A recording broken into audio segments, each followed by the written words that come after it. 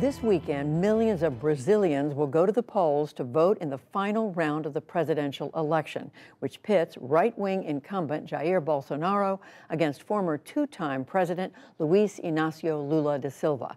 That election could have huge consequences for the Amazon rainforest and for the indigenous people who live there. NewsHour special correspondent Jane Ferguson traveled into the Amazon for this story, produced in partnership with the Pulitzer Center.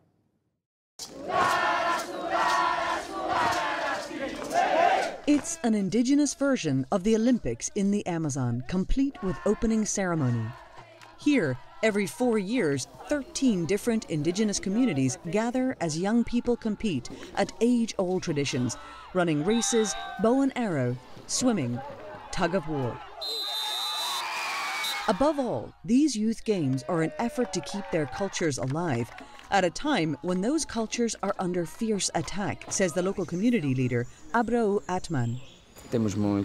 Our culture is being assassinated by white culture. The games really come to the rescue, so it's of the utmost importance, because the younger generation begin to understand themselves. They see all these people here together. It serves as a kind of appreciation for our culture. We were invited to witness the event and traveled to a tip of land where the Tapajós and Amazon rivers nearly meet, in an indigenous community known as Vila Franca. Communities like this are fighting to stay on their land.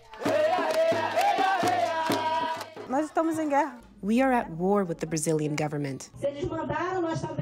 Oracelia Arapiun has been struggling for the rights of her community for years, and never as hard, she says, as during the years since President Jair Bolsonaro took office in 2019. When Bolsonaro was campaigning in the last elections, he already said he would not preserve even a centimeter, not even a millimeter of indigenous land, of our territories that were already being threatened. Territory designated for indigenous communities is meant to be protected from industries such as mining, which is highly pollutive, or forest clearing to grow crops like soy or graze cattle. Right-wing populist President Jair Bolsonaro counts those agribusinesses as his loyalists. To get elected, he campaigned to develop untouched land in the Amazon, and he continues to do so. One of his first acts as president was taking the federal bodies in charge of indigenous rights and forest conservation and moving them from the Justice Ministry to the Agriculture Ministry. We don't sell our land because it is like our mother. Our territory is our body. And we don't sell our body, we don't sell our mother. We wouldn't sell it because it is sacred, and we start suffering pressures of invasion, pressure from mining, from agribusiness, which has expanded a lot, pressure from logging companies, which are deforesting our territories, and we have been resisting. As Bolsonaro faces former President Luiz Inácio Lula da Silva, known widely as Lula, in a runoff for re-election, the Amazon rainforest and its people have become part of a wider political battle. Development versus conservation, job creation versus indigenous rights. Humanities professor Felipe Milanese says this is all part of a political playbook with messaging by Bolsonaro that stokes fears like, so we don't have money today. The economy in Brazil is broke because of international support to indigenous people. And Bolsonaro appeals to that, to let's say middle class. That's why you don't have jobs, because you don't have the economy running, because indigenous people doesn't allow us to extract the reach of the nation. In June, British journalist Dom Phillips and indigenous conservation activist Bruno Pereira were murdered in the Amazon while investigating illegal fishing. President Bolsonaro's response was unsympathetic. Two people on a boat in a completely wild region is an adventure that is not recommended to do. Anything can happen. It could be an accident. It could be that they were executed. Environmentalists in Brazil, many of them indigenous, have seen an uptick in brutal murders in recent years. Activists blame the government for, at best, not cracking down on the violence, and at worst, condoning it. There's a war against the environment, and there's a war against indigenous people. It's public-private partnership, because the state supports the killing, or at least the Brazilian state allows the killing to be made, or it's very often it's a policeman that's doing the killing. as a freelance job, for example. Further down the Tapajós River, we meet with Alessandra Munduruku, who continues to fight agribusinesses encroaching on her people's land.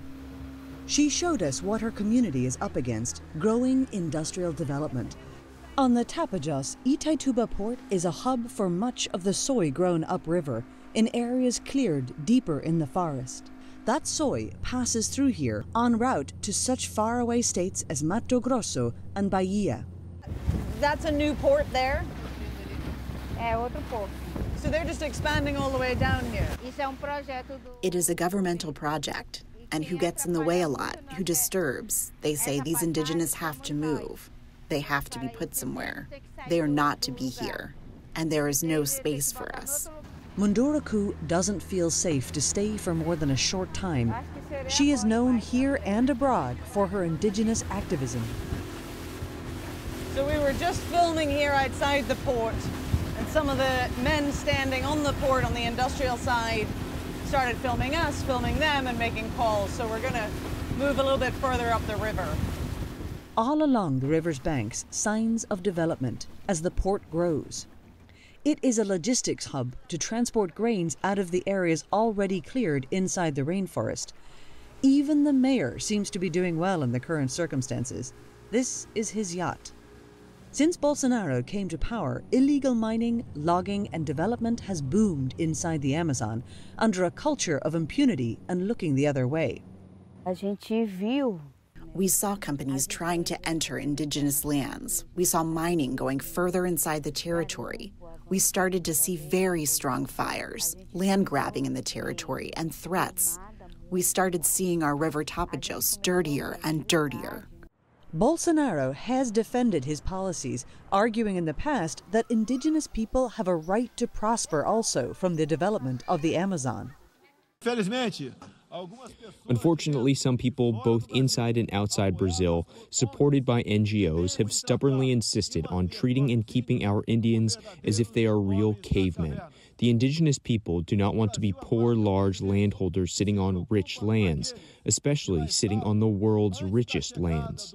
With so much money at stake, some members of the community have cooperated with developers, selling land and working within the mining and agricultural businesses. Unfortunately, among our people, not only our people, but in other peoples in general, there is always a rotten apple. There is always someone who wants things only for themselves. Some who live in the city thought they could speak for our people in general. But the children need to speak. The women, the chiefs, the warriors. Earlier this month, 2 indigenous women won election to Congress, Sonia Guajajara in Sao Paulo State and Celia Chacriabá in Minas Gerais. But Bolsonaro's party won the highest number of congressional seats. Their work ahead will be difficult. These 2 women, they've always been from the movement. They have always been women who listen to us. Suddenly these women are there, sitting with a lot of people who are against us.